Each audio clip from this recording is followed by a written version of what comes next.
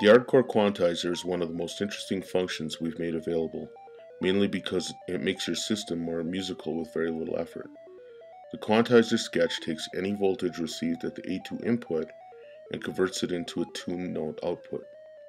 In this patch, I've run a sample and hold processed noise into the signal processor, allowing me to scale it to the 0 through 5 volt input required by the ArdCore.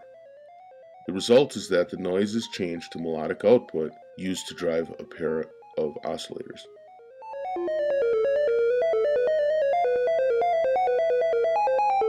Whenever the ArdCore Quantizer detects a new note, it also produces a trigger on digital output 0 and a gate on digital output 1. The gate time is controlled by the second knob, the A1 knob. These outputs are perfect for controlling an envelope, driving a VCA, or a filter modulation.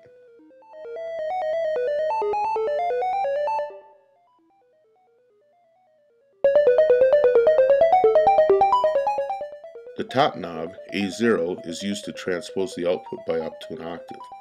This can be used to alter a set output to fit to a specific key.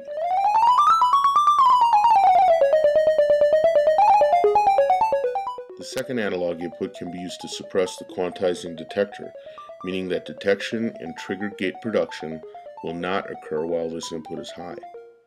The final option is to use the clock input. Whenever the unit receives a clock tick, it will do a detection and output a value regardless of whether the detection is suppressed or not.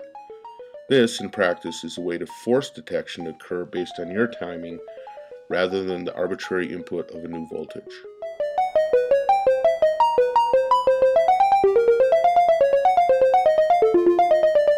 The Quantizer sketch is fairly easy to modify, so you might want to try changing some of the code to produce your own scales rather than all of the semitones. But in any case, enjoy!